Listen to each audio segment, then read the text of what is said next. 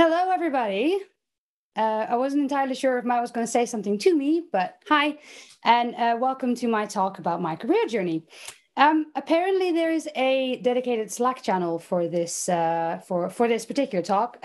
It's hashtag session dash my dash career journey blah blah blah. I won't be able to see it right now, but after my session, I'll be hanging out there if you have any additional questions. Right, let's get this show on the road. So. This is the agenda for the next 30-ish minutes. First, I'm going to be introducing myself a little bit better. Then I'm going to be talking to you about why I'm doing this talk. Then a little bit about my history, present and future. And then I'll be wrapping it up with some key takeaways. All right, so let's get to know me a little better. All right, so my name is Dominique Top. I'm a solutions engineer at HashiCorp. I organize meetups and conferences like Docker London, DevOps Days London, DevSecOps Days London, go to load of meetups and conferences, as you can tell. In the before times, I used to go to like 3 or so meetups a week. I sing, I'm a techno DJ, I produce music, I have ADHD. I like video games, I like anime, I like sci-fi. I think Bola said something about Star Trek. Yes, I'm also a Trekkie. Good. You can follow me on Twitter. I think my handle should be up there somewhere. Otherwise, it's at DevOps Dummy. You can follow me there. Chat to me, whatever you want. But that's me. Basically, an all-around nerd. So, so why am I talking about this at a DevOps conference? So. We can have a long discussion on what DevOps and being in it means. And I think the previous 3 people have very much done a lot of talking about that. But for clarification, this is what I believe DevOps is. It's the full development and operations lifecycle. Are we still doing lifecycle of business critical software? The infrastructure runs on, and the mindset, methodologies, and processes applied to it by the people who build, run, and maintain it. So long, it's basically what Mr. Beta told us earlier. DevOps is more than just a job title, in my opinion. So you miss 100% of the shots you do not take. Usually, I don't really like sports quotes, but this is definitely a point I'm trying to bring home with everybody today. The internet wasn't quite sure if Wayne Gretzky was actually the first person to say this, but apparently it was the first recorded instance I could find. So that's good enough for me. One of the reasons I wanted to do this talk today is imposter syndrome. I won't go into the psychology of it too much. You can feel free to look up this paper if you're interested. I've got the source there. I will share the slides afterwards so you can look it up in your own time. I always felt like I didn't have the right background for career in technology, or that people would always judge me for my job title, or that my lack of skills, or everybody else is always smarter than me, or it would take way too long to get anywhere close to where all my friends are. All of my techie friends are on cool jobs and everything. Basically, I let my inner saboteur take over. And ever since I started this journey, my imposter syndrome has become increasingly worse. But what I did notice, however, is that everyone I've met who's either in DevOps right now or is aspiring to be, all suffer from it too. Basically, what I'm trying to say is if I can do it, you can too. So if you are listening today, if you're watching today, if anybody feels anything of what I just described, please know everybody else feels the same and you can do it too. And I believe in you. So now we're going a bit into the history part of my journey. This will be a very, very, very short version. I've talked about this many times with people in the pub over a drink, or this is a bulky bit, and I'm trying to make it as concise as possible. But as I said, feel free to reach out afterwards if you want to know more about this. This quote has been with me since I graduated in 2011. Brian's dad, Brian is one of my classmates, on my graduation day, he said to me, your 20s should be about exploring who you are. You have enough time to settle on a career path from your 30s onwards. Do not stay in the same role for more than 5 years. So this has been the driving force behind most of my decisions. There's been very much, a lot of people go oh, well, I've been studying for this for a long time and I'm doing the same job and going into the same thing. Basically, what he taught me is that if you do not learn anything about anything anymore in a certain role. You've plateaued, just time to move on. So that's kind of what I've been doing. And I will show you a bit more about that in a minute. So a short history of nearly everything. In 2011, I graduated the Dutch Pop Academy as a singer and a sound engineer. I was in a band. I did about 50 shows a year. I have an album on Spotify. I've got a couple of music videos on YouTube. I have always wanted to travel the world and share my story on stage with music. But afterwards, like I needed to pay the bills. And as you may or may not know, music doesn't particularly pay very well. There's a big gap between having the musical talent and actually making money with said talent. So at some point I had graduated and I was like, I need to do something with my life. I need to pay the bills. I'm going to get a job. So my other passion, music was one of them, is still one of them. Technology has always been a passion of mine as well. So me and my dad, we used to mess around with like computer. We were like one of the first people with a computer in the house, and we had the internet and like Morpheus and like downloaded music and all that kind of stuff. And I had a little lucrative side hustle at school where I burned CDs for people and download. They gave me a little note with like, I want these 10 songs, and I'd like sell them a burned CD. But let's not talk about that because that was a long time ago. But yeah, basically me and my father were pretty much gadget freaks. So I started working for an Apple premium reseller in my hometown. It's the only other shop the only actual place where I felt like, okay, well, if I'm going to do something, then that's probably the next best thing. So yeah, so basically I was talking tech all day. Like I was speaking to people like, hey, talking about computers, learn everything there was about, everything that I could about Apple at the time. Even when I bought my first MacBook, I, with the assistance of with the people looking over my shoulder, like upgraded my own machines and everything. It was just a really exciting time. But then after 5 years, that was the magic mark. I was like, you know what? I'm going to take the advice of Brian's dad. I'm going to move on. So I was like, what can I do that enables me to get a career path somewhere? I like technology. What am I going to do? All right. So I can't, I was working in consumer electronics. I was selling stuff to people. So do I have any transferable skills right now that I can take into a job that will set me up for something later down the line? So I made a profile on LinkedIn. Some recruiter contacted me saying like, hey, I might have an interesting job for you. I'm fairly certain that people will watch me today will have all had a conversation with a recruiter like that at some point. But I was recruited for an IT recruitment job. And actually, it was not just an IT recruitment job. I didn't know what recruitment was, as I said. So I was like, what is it? What does IT recruitment do? It's like, well, yeah, it's basically you've got some companies, you've got some engineers, some candidates, and you have to basically try to find them together. So I said like, so are you actually saying that I can still talk about tech all day and help people?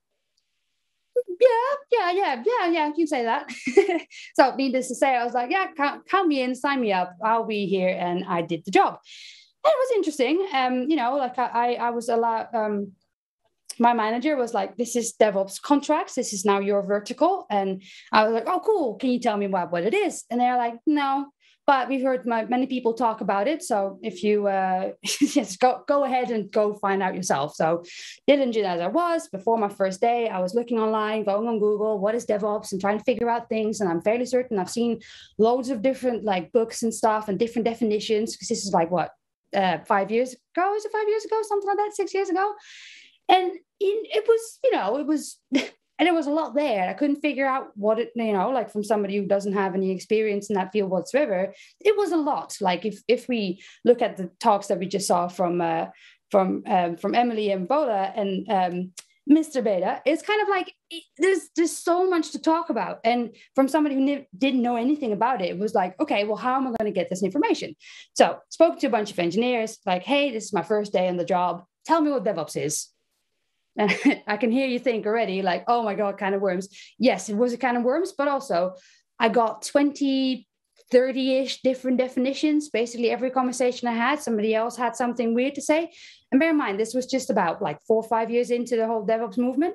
And, it was really interesting, and it piqued my interest as that much. It's like, okay, well, there's a lot. It's just not one technology. This is a whole philosophy. People do like, there's so many different methods and things and like different technologies. And I thought it was super interesting. So what I did is I started talking to loads of people and like invited them for lunch and everything, and engineers, and like picking their brains, like, how does this technology work with this technology, and why would you do this and this? And at some point, like learning about different what constitutes a pipeline, why would people want to containerize things, and all these things I found immensely interesting. But so much so that all of my colleagues in my recruitment company, they were all like, oh, you are probably everybody knows that you are the person to ask things for if there's anything DevOps related. And I've never considered myself an expert, and I don't think I am still to this day.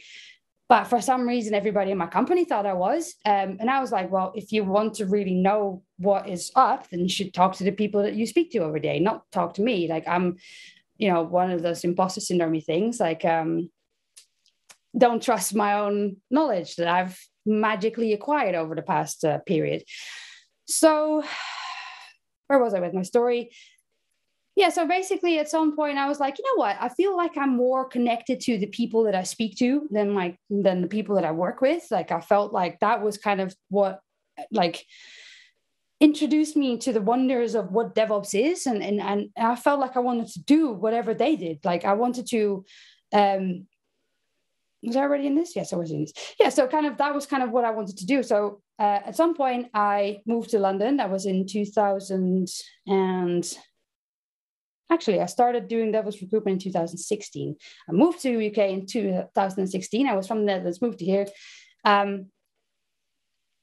So what I wanted to do was, like, I wanted to know more. So I went to loads of meetups when I moved to London. I went to the Kubernetes meetup, went to the London DevOps meetup, DevOps Exchange, Docker meetup. I went to Cloud Native London, microservices, literally every single meetup in London that had any sort of DevOps like adjacent topic. I was there because I, A, didn't know anyone when I moved here, and B, I liked the technology, so I wanted to learn more about it. But the thing was, because I was a recruiter, and recruiters don't have really got a bad rep in the industry, I didn't really talk about my job when I was there. So rather than like going out and everybody and like still asking the same questions, like, oh, tell me more. And I learned so much during that first year when I moved here.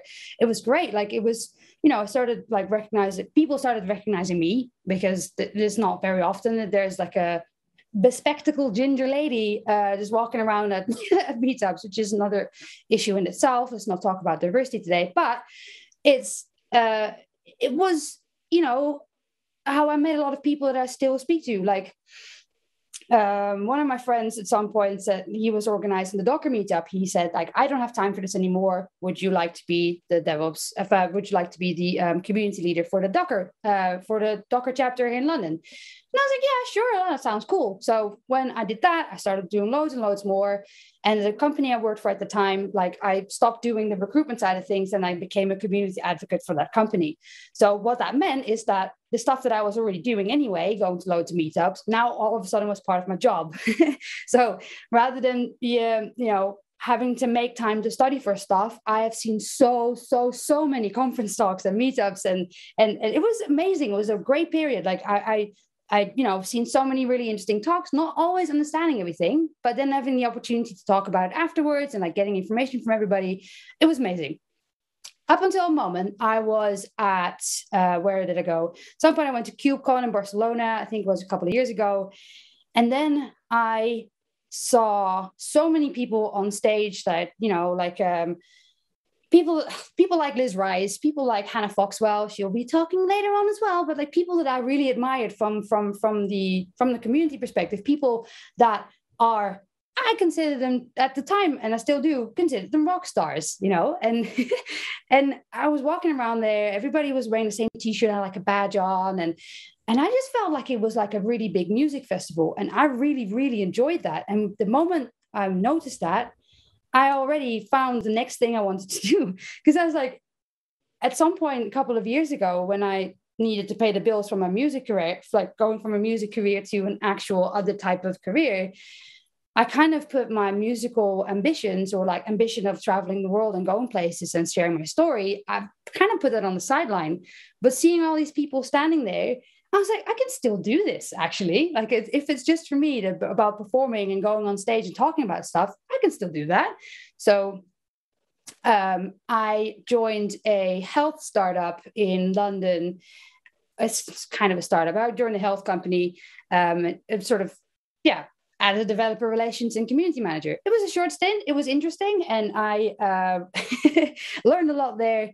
But then, there was this creepy little thing called COVID that hit, and that turned everything upside down a little bit. Not going into it too much, but what it did mean is that the people that I was in touch with over that period was the director of solutions engineering at HashiCorp, which also a dear friend of mine. Met at a meetup years ago, stayed in touch. And basically when I was talking like, hey, I might be looking for something new, he was like, I've got headcount. I really want to hire you. Please come join my company. And I was like, yeah, okay, cool. So one thing to add here is that I have always had, HashiCorp for me was kind of the golden egg, or kind of like my North Star. And when I went from recruitment to developer relations, that was kind of my way of stepping into tech first, and then like learning more. And that was kind of my perceived past. Like, I'm going to do this first, learning more things, doing more technical stuff, and then maybe work for HashiCorp at some point. One of the things that I always like saying is that one of the engineers that I spoke to when I was back in my recruitment days, still back in the Netherlands, was always saying like, you should remember the name HashiCorp Vault. It's a very smart product. I, in fact, did remember the name, and I carried it on with me. And actually, when I did started working for HashiCorp, I messaged him like, hey, do you remember when I talked to you? You talked to me about this? And he's like, no. I still talk about this very often, and I really hope he doesn't mind. But yeah, it was important for me. Like, it was a very important step. The timeline was put forward, but the thing is, like, I got the opportunity to grow. Like, HashiCorp at the moment, like, I'm getting a lot of, like, especially for somebody who suffers from imposter syndrome massively, right? The reason why I got hired, or the reason why I'm doing this job, is that a lot of the transferable skills that I've been gathering over the last couple of years, as at the Apple Premium reseller, as a musician, in recruitment, really, doing the meetups, all of this stuff, talking to lots of people, is kind of, it's the foundation for what I'm doing today. I still have the same conversations, just earlier on in the process. But the difference is that I get to like actually try all the things myself and like play around with the technology, rather than having to find somebody with Terraform experience. Let's not talk about recruitment too much, but let's say I'm just happy to be at HashiCorp. So also, no, I'm going to talk about it later. Okay, so where do I go from here? I have great respect for the past. If you do not know where you come from, you don't know where you're going. Quote from Maya Angelou. I think this is very apt for now for me. I really used to be ashamed to say that I was a recruiter. I was a recruiter. I still sometimes do. It comes with a bad reputation. It comes with bad vibes. But, all of the stuff that I've done so far, also, inspired by what Brian's dad once told me back in 2011, it's, I've got to respect all of what I've learned and where it's got me today. And yeah, so let's take a little look at what I'm doing now, my future. So it's not much, but it's something. I always believe that those without experience do personal projects. As I said, yeah, everybody has to start somewhere. At the moment, I'm doing something called the Cloud Resume Challenge. In the, like, I have a busy job, but like every time I have some time free and I'm in the right headspace for it, I'm working on that. Reason why I like it is that everybody always says like, oh, you should do a personal project. Oh, it's easy. You just find something you want to solve, and then you just go do it. And that comes with a lot of, where do you start? What would you do? Like, I thought like, oh, I started on a website years ago, and that's not very good, but it's there and I'm still proud of it.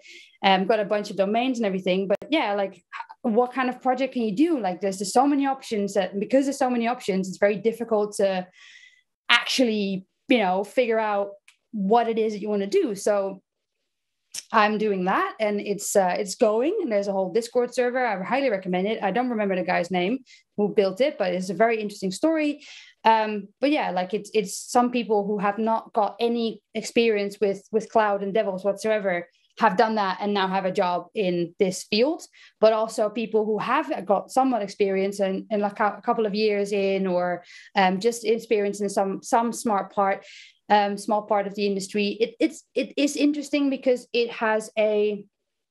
it gives you a guide. It doesn't tell you what to do. It does require you to still do your own research, do whatever you want, but it gives you a framework of what to do, and not even in what order, but you can still use that as a guide. So I'm doing that, or at least I'm trying to. Second of all, those without experience get certified.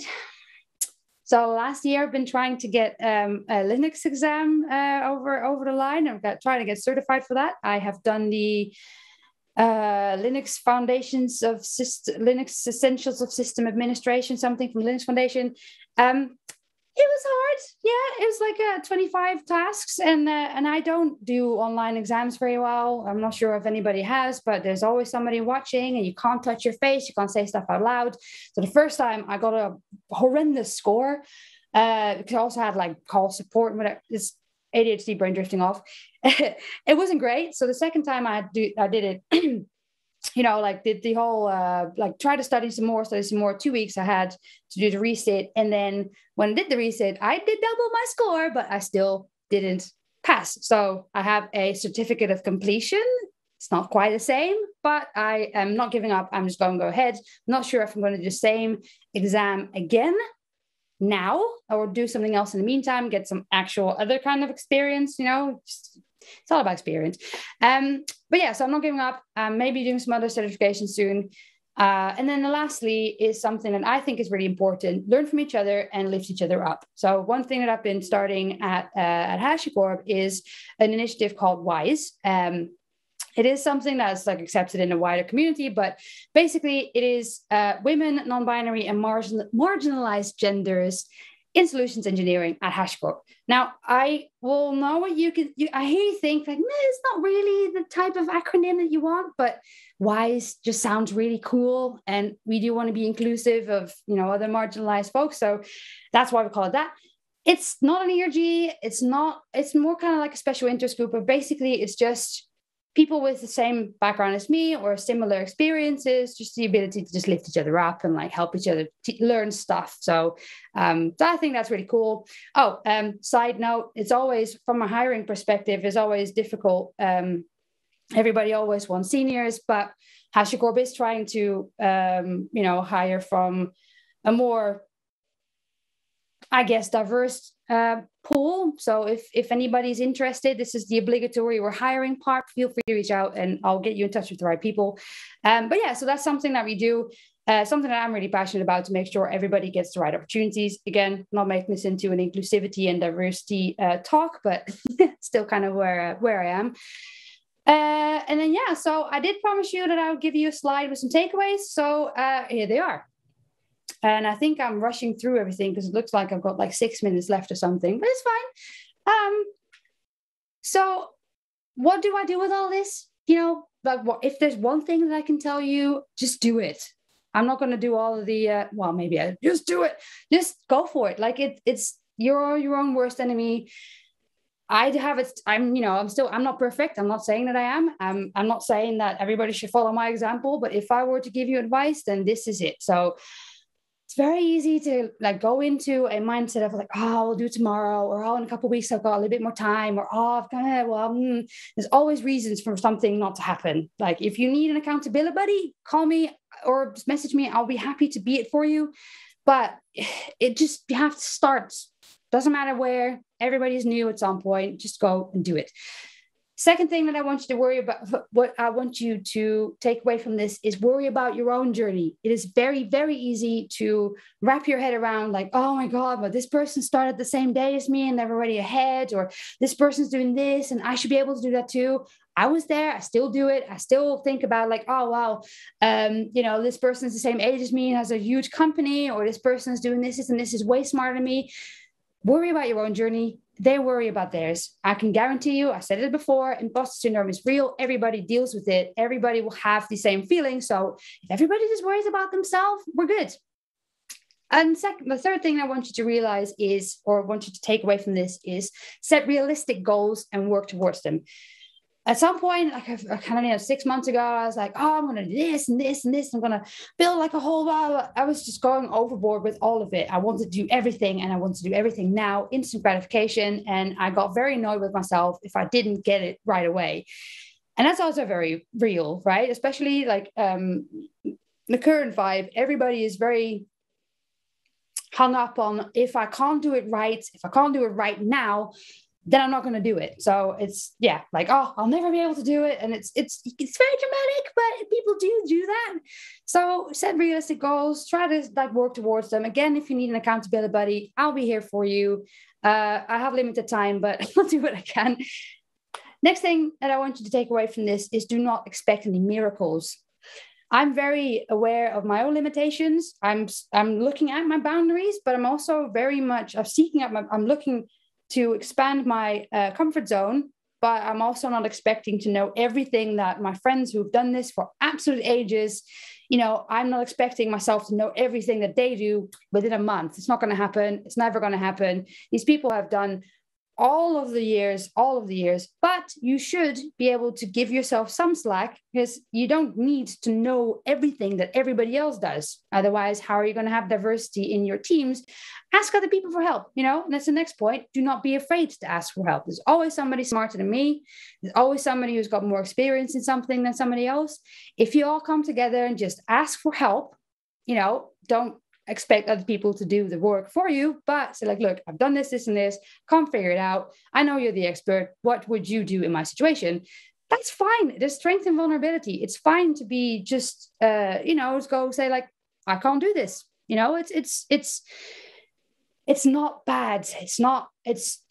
I encourage you to ask for help the right way. It's enlightening, I can tell you that much. And then lastly, and I'm very certain that most people in the DevOps space have heard this before, fail fast and fail often. It's not just DevOps. It's not just platform engineering. It's not just everything around us. It's all you as well. I failed. I told you about my Linux exam that I failed, and I fail loads of stuff all the time, but it takes a special kind of skill to pick yourself up again and then go ahead again. But the thing is, don't forget to learn about it as well. Like if you fail about something, if something didn't work, just analyze it. Like, why didn't it work? What would I have done better? Like, do a little post-mortem with yourself, or like, if you need somebody to talk about it, there's loads of communities that can help you do this. So yeah, so that's pretty much it. So with 2 minutes and 20 seconds on the clock, I want to thank everybody for listening. If you want to follow me on Twitter, I said it again already, add me on LinkedIn. I'm here. I will hang out on the dedicated session channel afterwards if anybody has any questions. So yeah, have a lovely day, and I will be seeing you later at one of the panels in a few hours.